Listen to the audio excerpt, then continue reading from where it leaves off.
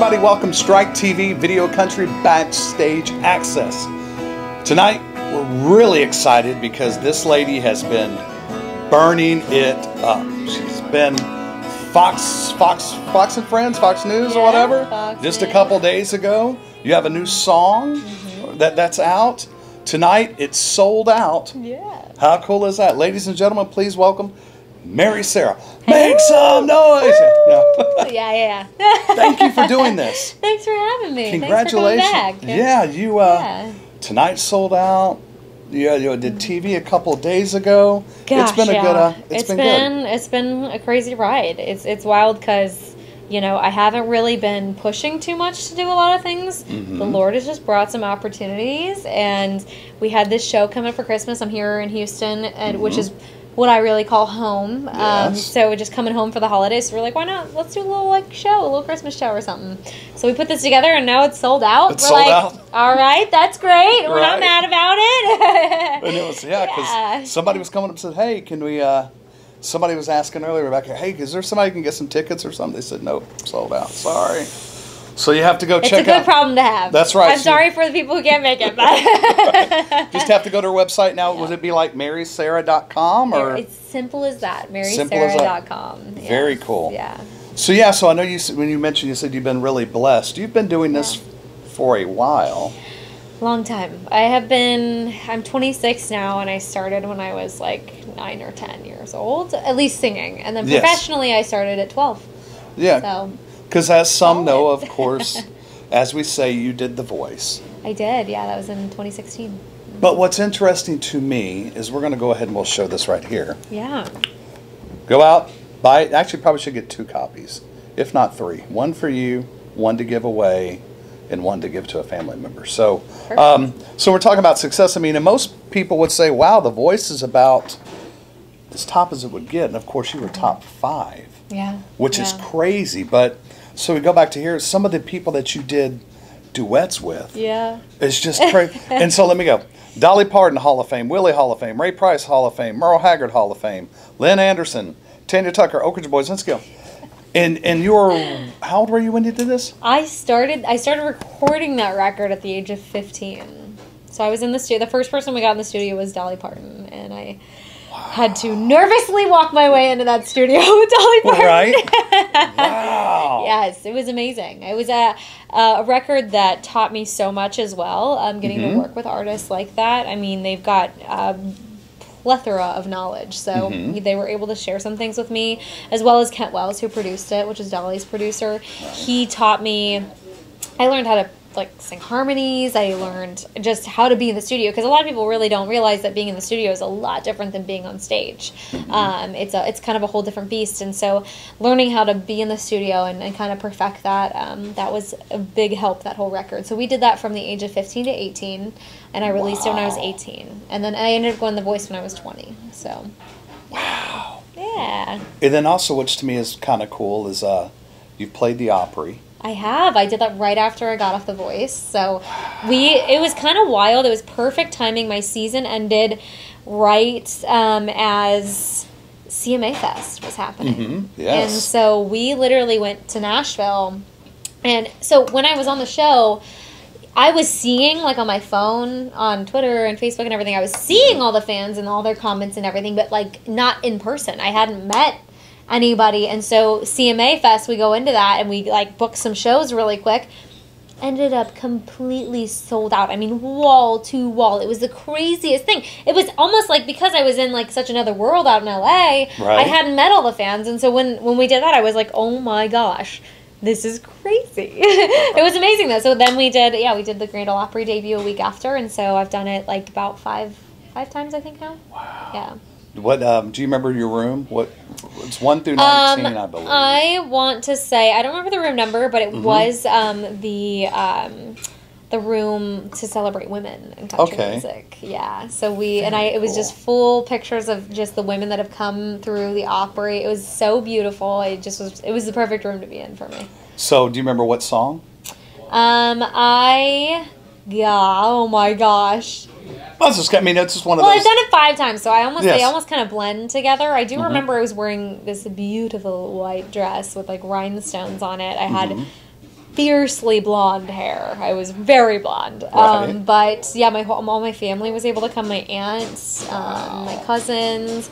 It was really amazing. It was incredible. It was such a memorable experience. I think I don't remember the song because I more or less remember the feeling of just being up there and going, like, it's just... That's what it's they heavenly. say. Yeah, they say you forget there. You have a touch of heaven on the Opry. And it's there and it's done pretty quick. Yeah, it's amazing. So, tell me about the voice. So we were just watching the sound check here, and you sounded amazing. Thank I you. love that guitar. Thank you so much. That's pretty That awesome. guitar has been with me since The Voice. Yeah, I got that Mr. Blake Shelton. We made it to top 3 on his team, I think, and he gave the top 3 Takamine guitars. Wow. Yeah, and now I actually am under like Takamini's whole website and everything as a Takamine artist. So y'all check it out. That's pretty cool. So yeah.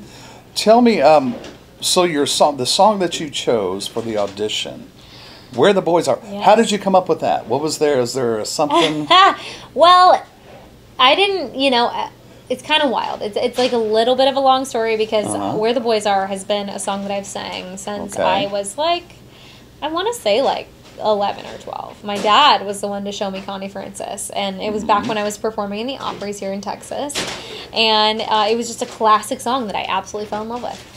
And then I watched the movie Where the Boys Are, and I fell even more in love with it. And I was like, this is just amazing. And so fast forward to 2016, and I'm going on The Voice, and it was the perfect song in my brain when I had dreamt about going on The Voice. Because years prior, I had opportunities to audition, and I auditioned sometimes, but I never said yes. I was able to like move forward, but I was like, you know what, I've got too much going on. We were doing the Bridges record, those kinds of things. And so I was like, you know what, I got to finish what I start. So I pushed it off. I kept pushing it off. But I would imagine, like, what, if I were on there, what would I sing, And the thing about it is you don't even, at the end of the day, you actually don't get to pick the specific song. But I will tell you, people are like, what? No, what? I'm like, no, it's because they don't want people singing the same songs. Yes. They can't have everyone singing the same songs. So they have to kind of do it. So they ask you for like 150 songs, though, of like, what would you do, And then they get to pick through that. So Where the Boys Are was like one of 150 songs that I sent for my blind audition. And we all started to get emails like a couple days before we were supposed to have our blind auditions, and people are getting their songs, and I'm like, oh my God, I haven't gotten an email yet. And I remember specifically being in the hotel, and I'm walking over to the Starbucks with a couple of other contestants, and I get my email, and I hear like the little email thing on my phone, and I'm like, I think that's it. So I like sneak off into like the cars in the little parking lot in front of Starbucks, and I'm in between the cars. First off, I'm like calling my parents. No one's answering. Little annoying. I'm like, this is a big moment, man. But I open it and it says they picked Where the Boys Are, and like that to me was like a God moment of going like, you're right where you're supposed to be, because that's what I imagined doing on the show. And so then I got to do it, and it was literally, going up there and singing that, I felt like I was in my dream that I'd already seen in my head. And it worked because you got a 4-chair turn. I did. So it was something worked. I did. Something worked, yeah. And then that song's been like a big door opener in my life. I actually first sang that, like the big time, I guess, was when the Oak Ridge Boys asked me to sing it on stage with them when I was 15. Yes. So it's always been kind of a door opener, and that's a lot of how like the Bridges record happened too. I got to send my version to all the artists, and that's how they were like, oh yeah, I guess she's okay. Yeah, and then we can't forget also you did a great version with David Purcell. Yeah, You're the Reason God Made Oklahoma. Yeah. That sounded amazing. Thank you. That was full circle too, because my dad and I would sing that song in the Opry's of Texas all the time as a kid. So being able to actually get in the studio with him and celebrate the 40th anniversary was pretty incredible. So it's pretty awesome. I know Shelly, I don't know if she's heard it or not, but she's been retired for quite some time, and so when we came up with the idea, it was kind of like, well, if you guys need someone. Right. Yeah. And it's funny, so you mentioned the Texas Opry. Was it your dad that kind of really got you into it, or you always, because I know you started early. You started when you think of Texas, you think of honky tonks. Yes. And 10-year-olds can't sing in honky tonks. Right. So that was the other option was, hey, if you want to get up on stage, if you want to perform, right, this is about the only place you can. So I started to learn classic country from that. Yeah, as a young kid. That was specifically for that, and then I just really fell in love with it. And it was opera. It was called Now and Then. Was that what it was called? No. So all Opry's all over Texas. Yes, yeah. Is where I would play. Yeah. Okay, nice. Yeah. That's very cool. So so now we're wrapping up 2021 here.